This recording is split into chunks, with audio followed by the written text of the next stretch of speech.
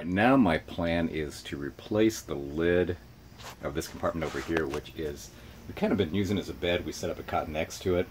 What I want to do is build a top to that cabinet that can actually extend out from the cabinet itself and make about a 40 to 42 inch wide bed, which is pretty much the minimal for both of us to be comfortable. So my plan is to use some aluminum tubing to be able to slide out. We'll see how it goes together. And it'll actually replace this. This is the lid for the cabinet underneath. It'll replace that. We'll put a different cushion on top. It'll extend all the way across. It's about a 74 inch long cot bench there. We'll see how this goes. So what I've got is a piece of 1/4 inch underlayment plywood that I'm attaching these pieces of 3/4 inch, actually this is 1 inch, 1/16 aluminum tubing. Basically just gluing those down with construction adhesive, and then coming in with these pieces of poplar that I cut down to 1 inch width and using tight bond and nailing those into place. So in theory, if everything works good, by the time I get the top installed, another piece of 1/4 inch underlayment plywood on top of this, I'll have a torsion box essentially that's about 22 inches wide, 74 inches long, and that'll be the basis for our bench. And then I've got some 3/4 inch, 1/8 inch thick square aluminum tubing that is, in theory, if all this works out, is going to slide into these areas, slide out. That'll be our support for the other part of the bed. So afterwards we should have about a 41, 42 inch bed frame. We'll see how this goes. Keep in touch. Okay, that actually went faster than I expected. Having the pieces already cut to size. Nailed the poplar down. The aluminum tubing itself, I just used a construction adhesive to glue it down, and then the poplar spaces in between. So now I'm getting ready to put the top on the box. I have to mark out so I don't nail in the aluminum anywhere. Nail that down, and it should be a fairly lightweight, strong component when it's done. Alright, this was an experiment that actually worked. I was surprised. But in this 16th inch thick, 1 inch square aluminum tubing, I was able to set up a jig, and with my router and just regular carbide bits, able to route a groove in the very end of what's going to be the bench seat cover. I need to do a stop for when I'm pulling the inside aluminum out. You'll see when it's done, but this is going to provide the place for the stop to slide in. It worked well. I used a 1/4 inch bit, carbide tipped bit in the router first. Did 2 or 3 passes, and then I used a 3/8 inch to get that groove cut through. We'll see how this goes. Alright, this is the bench seat pretty much put together now. I've got, let's see if I can do this one-handed. I've got the basic torsion box platform with the 1 inch, 1/16 thick square tubing. This is a platform that's made of 3/4 inch 1/8 inch thick, so it's a little stronger. That's riveted together, basically so it all slides down into that torsion box. So now what I've done is I've routed out the ends, the 1 inch thick. So I'm going to put a stop so that this doesn't, when you go to pull this out, slide it out, it doesn't slide all the way out. And then that'll be the bench top. And in theory, this will expand out and give us room for the both of us to sleep on the mattress. Let's see how this goes. Alright, I've got the old bench seating top area removed. I just got to clean it up a little bit, and then I'm going to see about getting the other one installed. That's cool. Alright, you want to set it up in bed mode? Okay.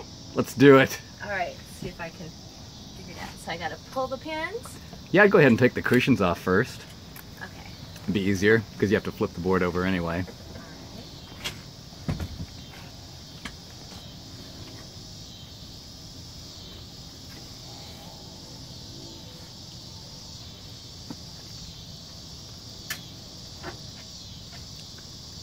And you'll have to pull the pins far enough to pull it out of the back. So you don't...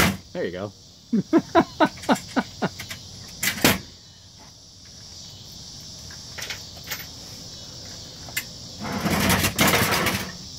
And then pull it out as far as it'll go.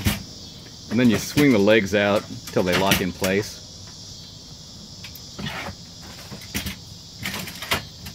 That's it.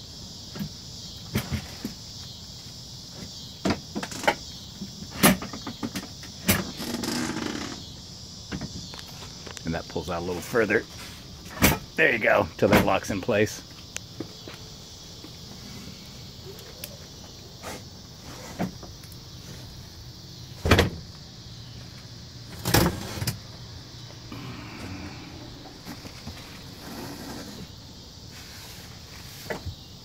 Wow, looks comfortable. It does.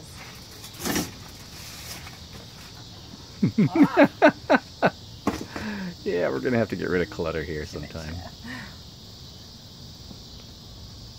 Well, this works perfectly, baby. It's solid. Oh, that's solid. That's nice. It's huge. It's big enough for the two of us. All right. We'll try.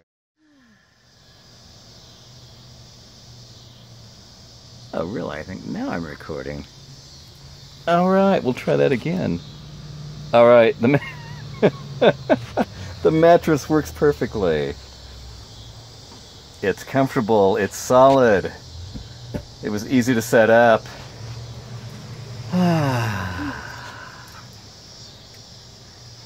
Yeah, I wouldn't show that because there's dog crap and stuff in the background.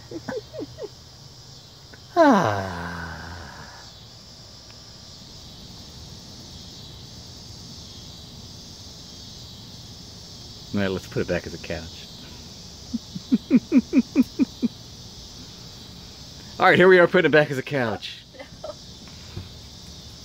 You can do it.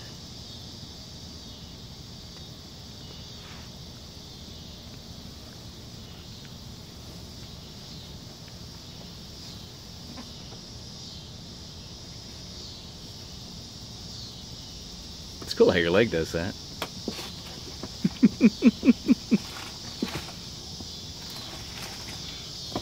Alright, I guess here you are putting it back as a couch.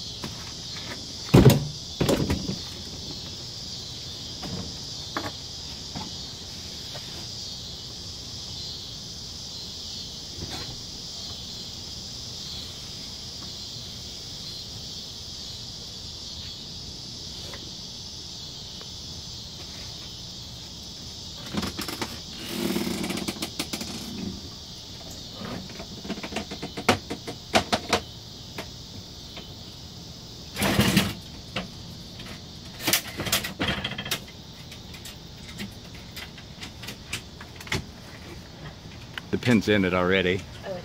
Yeah. So I don't actually know how it works.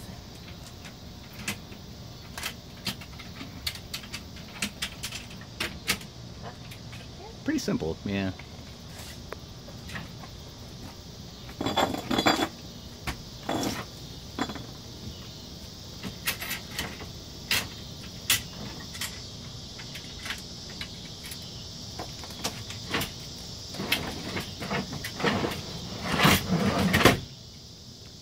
Awesome, that worked well. That's it, cool.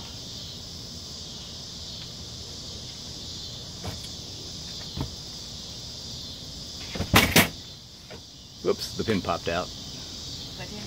Oh, the pin popped out.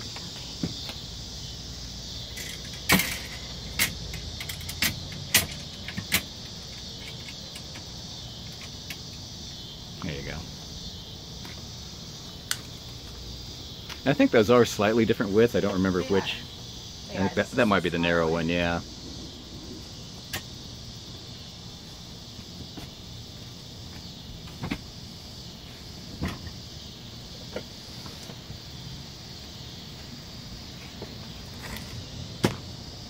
All right, back as a couch.